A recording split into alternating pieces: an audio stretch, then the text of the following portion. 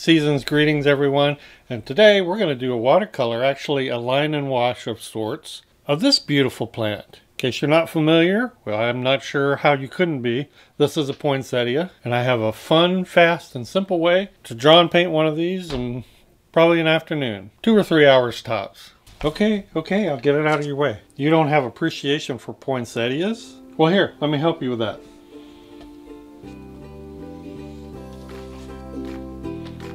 There you go, fake, just like you.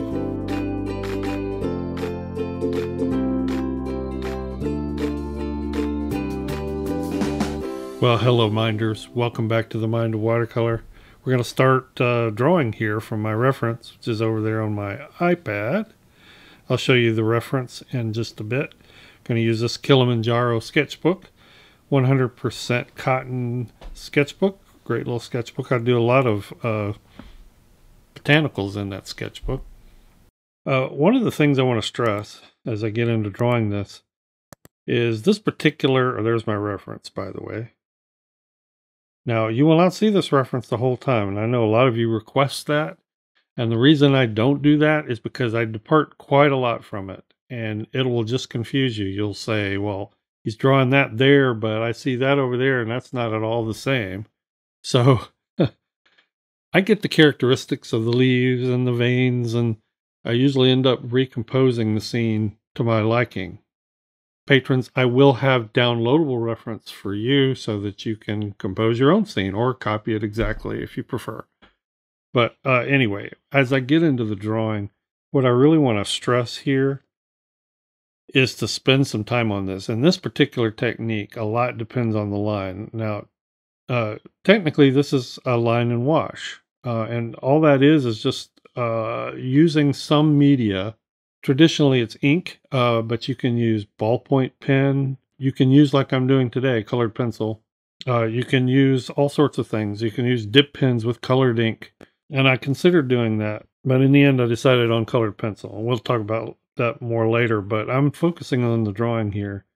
Now, these leaves just have some really interesting curves and characteristics. The way they quickly come to a point, the way they sometimes have little divots in the side. And I pay attention to all that so that I can make or invent my own leaves, so to speak, rather than just copying all the leaves that I see. I want to understand the characteristics of those leaves. To me, that's very important. So I spent a lot of time. And the other thing is, since this is going to be very heavily focused on line, or that's going to become a major part of it, I really get into making those lines nice. And this is what I want you to think about. If you want to do this, just lovingly beautify those lines. I mean, we're talking about just some beautiful curves here. So as you see me work on this and refine it, that's what I'm doing. I'm not only composing the scene the way I like it, but I'm just working on getting those beautiful, pleasing curves right where I want them. That's why I like to compose these myself. So I've got it drawn out in pencil, and now I'm just going to pick some colored pencils. I don't know exactly what I want to use, probably a lighter red and a darker red. So I picked like 3 or 4, and I will list the ones in the description that I actually used. But here again, I am just really focusing on beautifying that line. When you do this, don't just get into a trace mode where you're tracing that line. Just really think about making that line sing. I have arthritis in my hands and my hands shake a bit. So if you do these lines in pieces with some nice flow, it doesn't matter. If you're gripping your pencil tightly and you're meticulously tracing that line, yeah, you'll have some problems and it'll look exactly like you did that. So we're just going to go through here and completely outline these. Now, I am not outlining every inch of these. I'm leaving, especially on the outer leaves, I'm leaving some gaps. I want the detail to fall off as we get to the outside. And I'm also wanting to have some lost and found edges. And so that's what I've done. And now I just want to hint at some of the internal veins. In actuality, as you'll see, these light internal lines end up getting lost. So I will have to go back and strengthen that line and maybe re-render a lot of it. So I expect to do that. But the focus here, now that I'm done with those outer lines, the focus here is impression. Impression, impression, impression. I am not going to put in every vein. This is going to be an expressionistic, slightly impressionistic piece. Very representational, but impressionistic. And I just want to hint at those veins and the values that really sort of vary across the leaf as you get those stripes in the vein. All right, so that's pretty much done. Now I'm just going to pre-wet the whole paper. This is the Sterling Edwards blending and glazing brush, but I like it as a pre-wetter. It's probably my favorite pre-wetter. It's very stiff, and I don't push. It may seem like I'm pushing, I'm going to rub the paper, but I just let it glide across. But the stiffness of that, I think, just kind of pushes that water into the paper a little better. And I'm just going to go for this color now. This is where the most expressionistic part is, and why I pre-wet the paper. This is my main middle red. This is Pyrrol Red.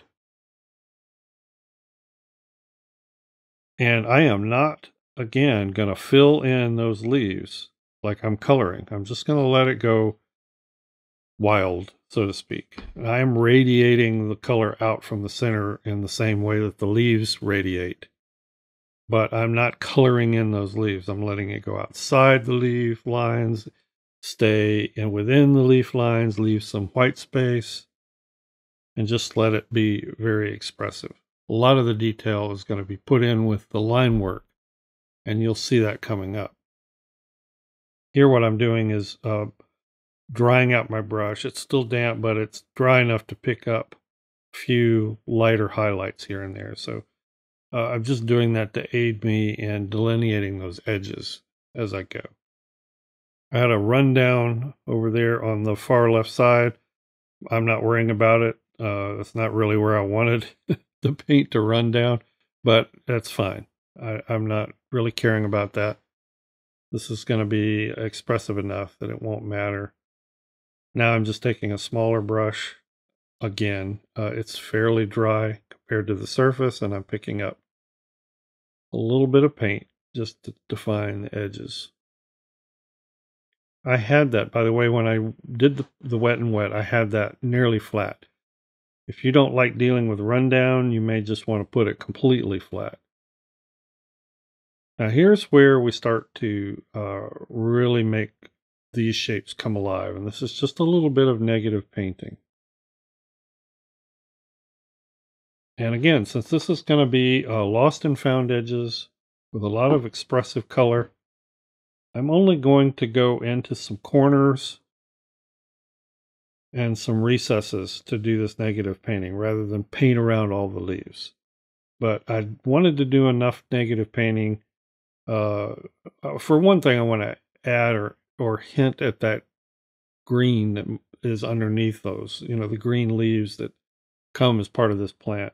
But the other is, I really want to start defining some of the shapes. And when you're dealing with lost and found edges, just a little bit of creating an edge will lead your eye to kind of fill in the rest. It's kind of a neat effect. And I love doing that. So you're going to see me just poking these deep values into corners and recesses until the leaves just really start to emerge. This part is just extremely fun and satisfying, because you see all that expression and that wet and wet beauty, but you see those leaves start to emerge. And by the way, this is done wet on dry. I no longer have wet paper. Paper is completely dry. And now I'm bringing some of that negative painting into the leaf shapes themselves, defining where the leaves overlap. Now, I probably go back later and deepen some of that, negative painting, but for the most part, a lot of the life of these leaves is going to be done with colored pencil. This is where the line part of line and wash comes in. I'm going back and adding in some of those vein impressions.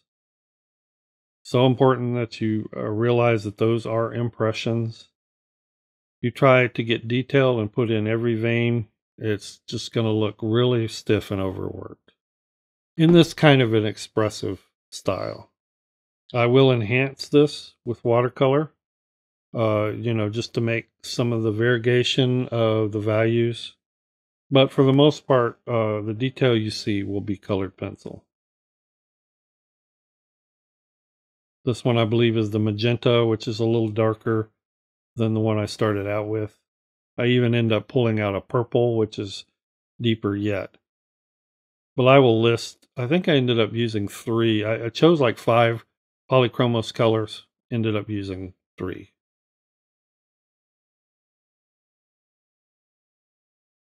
And here I'm just going to paint in those central flowers. Those are actually the flowers, those little bitty things that almost look like berries. And they look kind of dark now. I don't think I have it on video, but I added just a tiny highlight at the end. Give them some dimension. I mainly focused this video on the line work. And hopefully you can see now why I was so intent on having just a really beautiful line, a really lovely curve to each of those leaves. And then I'm just going to finish off the final touches with some faint washes, some faint glazes. When you're doing leaves like this, always think of the leaves as 2 halves, because they usually are folded or like a V shape if you look at the end of the leaf. And the light plays differently a lot of times on one half of the leaf versus the other half of the leaf.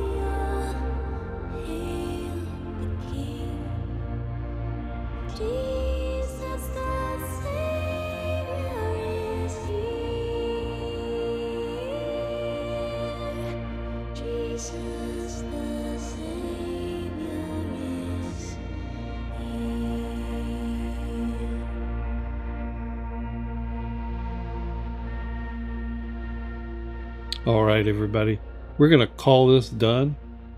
And this was just really fun to do. Such a neat, expressive piece.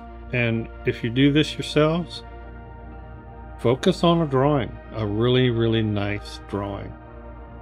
And then just be free and loose with the color.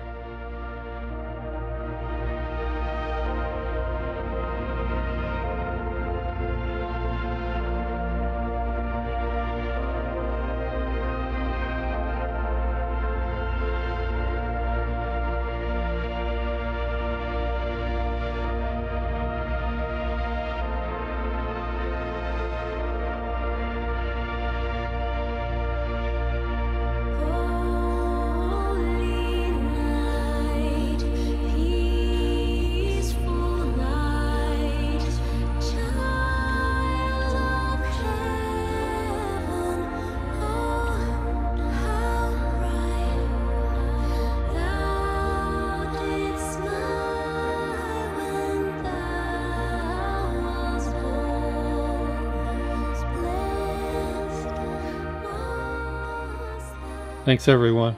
Appreciate you watching, and thank you patrons. This is my last video for 2022.